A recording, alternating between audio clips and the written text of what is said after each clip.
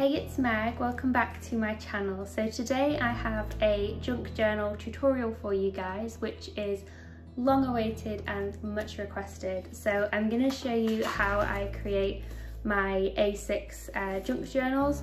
These are really beginner friendly and it's just one simple binding method that you can replicate for as thick as you want your journal to be. So this one you can see here has 4 signatures, and this one I've done a bit of a hidden sort of binding, but this one has 3 signatures. So totally up to you how chunky you want your journal to be, but you can basically just sort of replicate this method however thick you want. So you can have 2 signatures or 4 signatures, it's totally up to you. You can totally use what you have around the house, so I'll show you what I have collected to use in the one we're going to make today. But aside from the papers, you will need a sewing needle, something to sew with.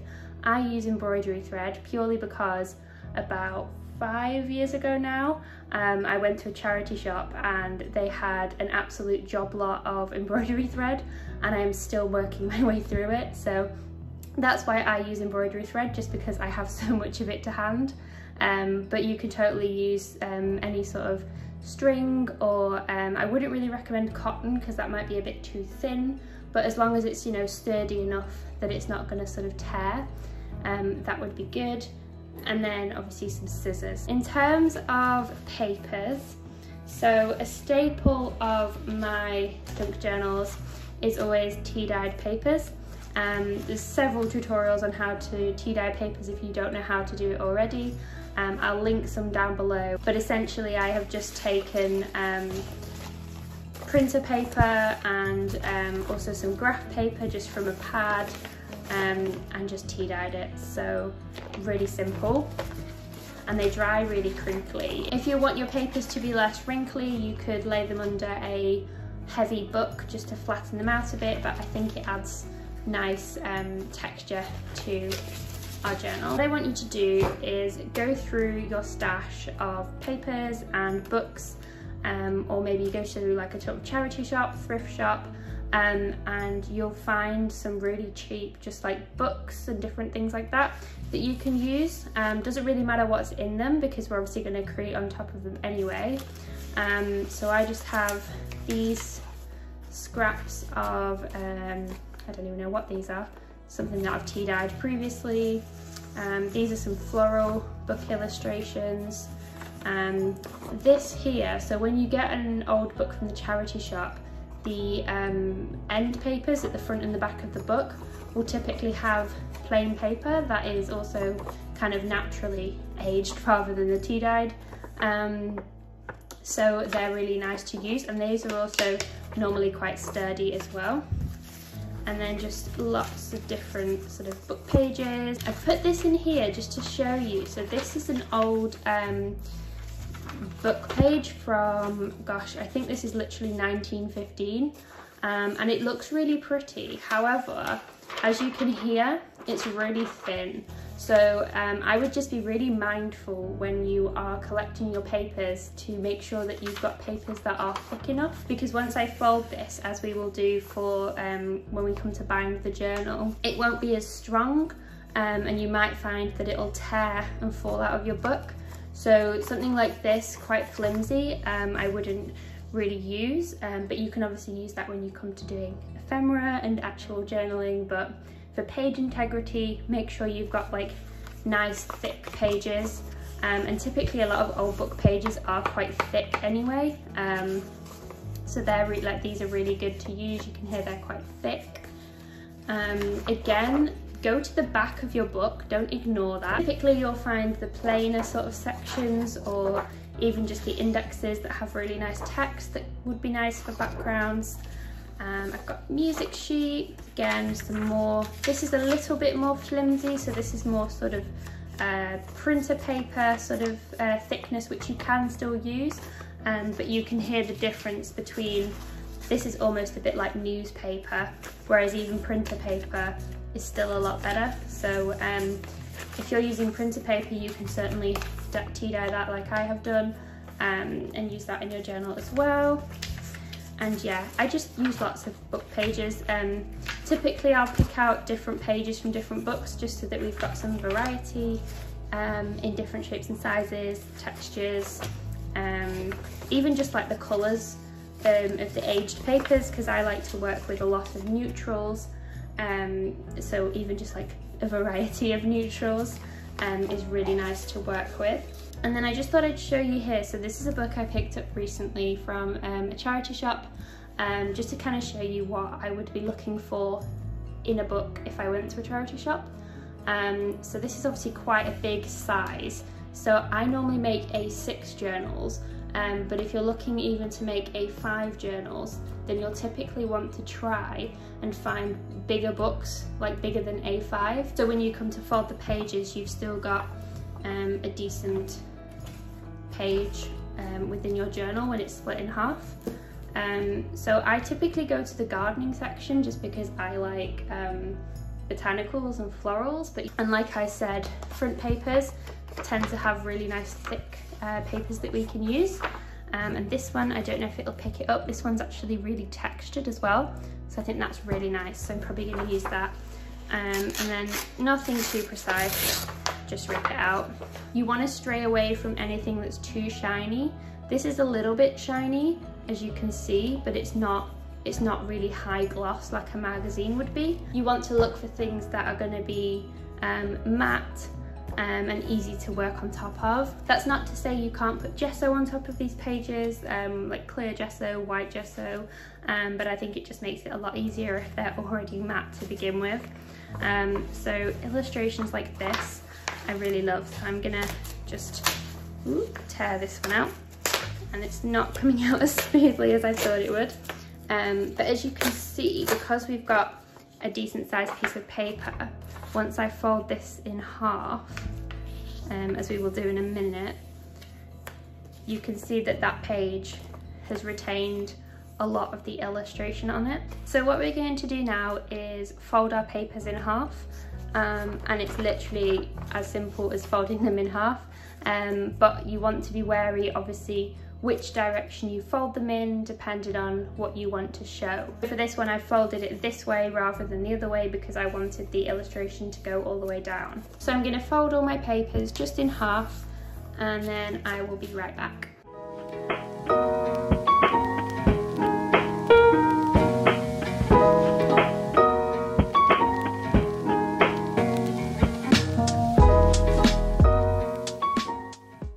So once I've folded all my papers, as you can see here, I'm now going to go and sort them just into categories. So I'm going to put my base pages, which are like my plain tea-dyed pages, and anything that doesn't have a lot of visual interest, over in this section. Then I'm going to put ones that are sort of smaller pages in another section. These have visual interest, so we'll stick them there. That's plain, again, visual interest. And these are kind of like book pages, that's plain, more book pages. These are kind of more standout pages, so I'm going to put them in their own separate section because these are almost a bit like embellishment pages. I'm going to put them in a separate pile.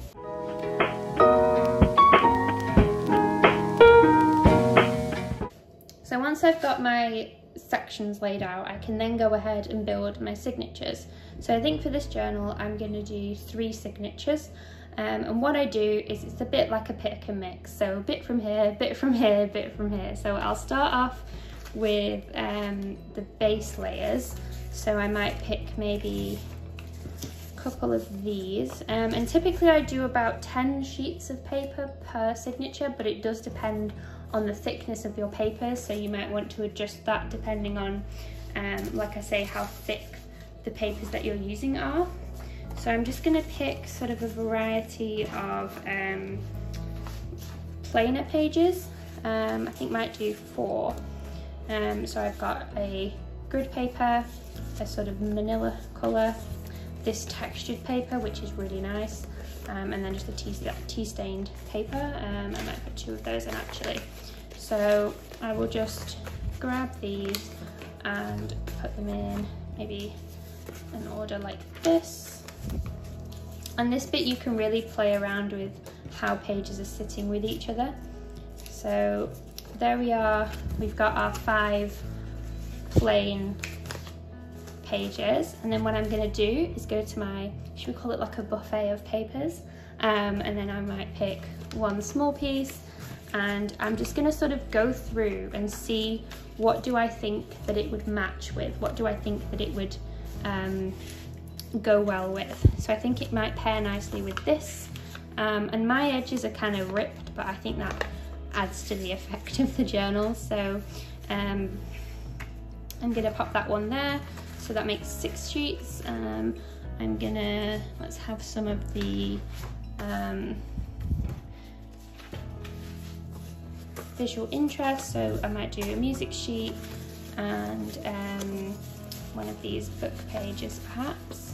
So maybe this one and this one, and then you'll see here that I've got more pages than I have that I'm gonna have signatures, but that's fine. You can always then make sort of extra journals from this. I just like to have more to choose from. It's better to have more to choose from than to kind of be scrabbling around for things. So give yourself lots of choice when you're picking out your papers, and then you can just sort of sit and decide what's going to look best. So pop this one here, and we will come in and obviously trim this off, but for now I'm just sort of looking and seeing. I think this is looking quite nice. I tend to have contrasting pages. I think they look quite nice. So you'll see here sort of the manila against the white, and then the textured or plainer papers against something that does have interest. So when I come in with this piece, for example, I'm just going to literally eyeball it, no measuring over here, and then just tear that. I'm going to pick somewhere that obviously doesn't have any interest and slot it in here. So I'm just going to trim, oops, that's wonky, trim this myself just so that I can see what's going on. And then I typically add 1 or 2 of the like visual interest pieces throughout the pages. So we will put this one, let's see, I quite like that manila. This has got text on the other side, so we want to be mindful of that. I think it's going to go nicely here, and then you've got the text with the plain then, and then one from the visual interest page. So I will go with, let's go with this one. So what I'm going to do is just line this up to where the top of the page is, and then just fold it like so, and then just tear it. And don't bin these scraps, obviously. We can keep those for later. And then I think this will look really nice on the front of this signature. So what I'm going to do is pop this here. I'm going to use the A6 piece of tea stained paper because I know that that is true A6 because it was obviously halved and halved again from A4, and I'm just going to use that as my guide when it comes to sizing down all my papers. So what you'll want to end up with is something that is uniform like this. I've just tucked them in for now, but I'm probably going to trim them off. So what I'm going to do is make another 2 of these inserts, and then I'll be back to show you how we're going to bind them.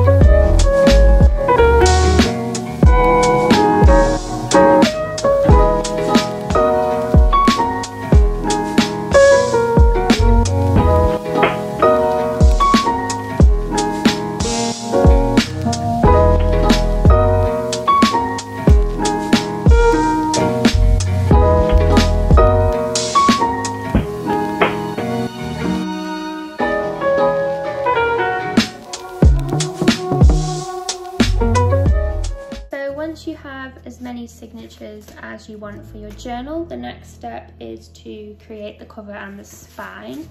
So I'm just going to use some scrapbook paper for the cover. What we want to do with this is cut it to the size of the cover. So I'm just going to hold this up here. So to allow for some bulk, you will want to make this slightly larger than your pages. And I will cut this one just because obviously it's the cover. So we want that to be nice. And I'm just going to use this as a guide for my back piece.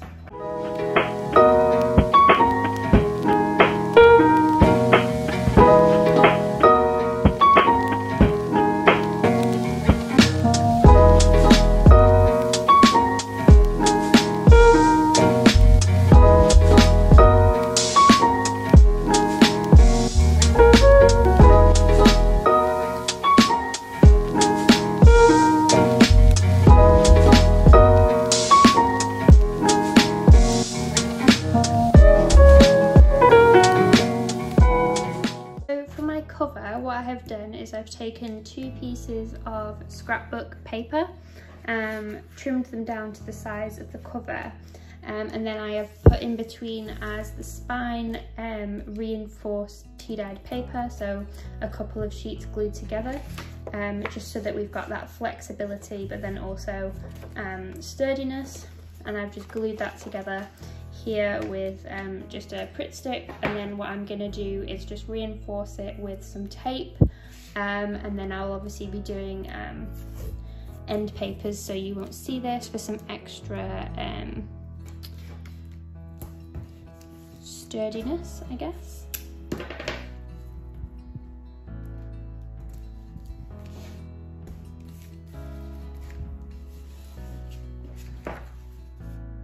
There we go. So it doesn't look very pretty, but you're not going to see most of it anyway. And that's glued down there. And then you can see when we pop these inside, it looks something like that. And I've cut these too long, so I'm probably going to need to trim these. So the next step is to sew the signatures into the journal. So now we're going to bind our signatures into our cover, and all you're going to need is your thread, a bulldog clip just to hold your pages in place, some scissors, and then obviously a needle. And a good way of knowing how much thread you're going to need for what you're binding with this method is to just grab your thread like this and just count 1, 2, 3, and then a little bit for good luck, and then just chop that. So that's how much we're going to need. That should be more than enough. And we'll just try and thread this through the needle like so. Okay, and then you don't need to tie it on the end because we're only going to go through 3 times, so you should be okay. So obviously leave yourself a bit of a tail here, and then grab your clip, and what you'll want to do is find your center page, and you'll want to make sure everything's lined up neatly and where you want it, and then you'll just want to clip like this just so that nothing moves whilst you're trying to sew. So this method, it's really simple. You can measure if you want to be precise, but I don't think you have to.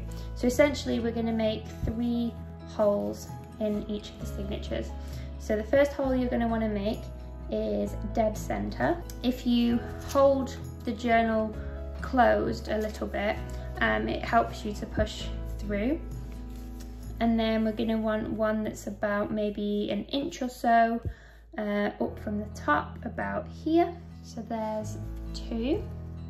And I just find making these before we go into the sewing is a lot easier. So then we're going to make another one, and again it's going to be in a similar position to the one we just made here, and 3. So there we've got our 3 holes. So make sure that your signature is the right way up, make sure that your cover the right way up that you want it to be. And then we are going to start with the middle hole. So go back through the hole you just poked, which should be easy now that we've poked it through. Pull your thread through till it reaches about the edge of your page and just hold it there with your thumb just so that it doesn't move anywhere. Then you come to your cover. You can pre-poke and pre-measure these holes if you want, but I just hold it to just in the front of the cover like this, and then just match it up with the middle hole and poke and go through, and then come back round, come to your second hole, poke through, we've come round, and poke where you want your second hole to be, there, and then come around the back, and then through the back of this hole. And make sure you don't lose this end here. And then I'm gonna come round, come through this hole here, and then poke the hole in lines with the ones you've got here, just here.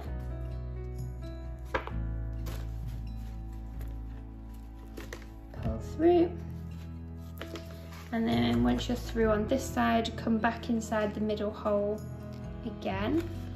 Make sure you've got enough thread to come through.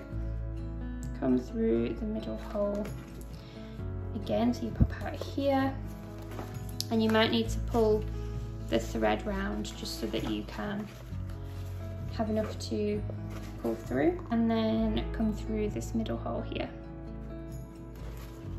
and back through where we started, and then you'll just want to pull that through. You can take off your needle now, we don't need that. And then what you'll want to do is pull this tight, so make sure that you've not got any loops here, make sure that it's all flush, and then pull this. Now don't pull it up, you want to pull it this way, so pull it across the spine like this to make sure that it's taut, and then tie a good few knots just to make sure that this is not going to come out. And then once you've tied a few knots, you can snip off the ends. I wouldn't snip it right here, I'd maybe leave yourself a little bit just in case, and then snip there. So that's your first signature sewn in, and then you'll just want to repeat that then for the other two signatures that we've got. Now that our journal is bound and has all of the signatures inside, what I'm going to do is just tidy up these end pages, and I'm just going to use again another piece of scrapbook paper just for that structural integrity, and what I'll choose is probably something to complement the cover. So I quite like these spots, and I'm simply just going to go ahead and measure up where that will be. And you don't want to butt up right against the edge, because you'll probably find then that it might warp, so do leave yourself a little bit of room just for the journal to grow, and then you can glue it down. So I'll just grab my glue stick and just glue all along the side here and on the inside.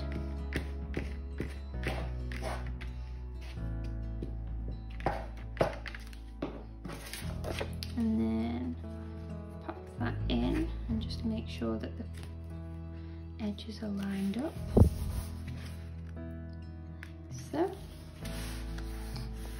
and then we will just cut this to size. So there we have it. There is the finished journal and all of the journal pages inside ready to be used. So I hope you've enjoyed this tutorial and that you've found it useful. Don't forget to subscribe so you don't miss when I post another video. And if you'd like to see even more of my journals, then follow me over on Instagram, and I will see you guys in the next video. Bye.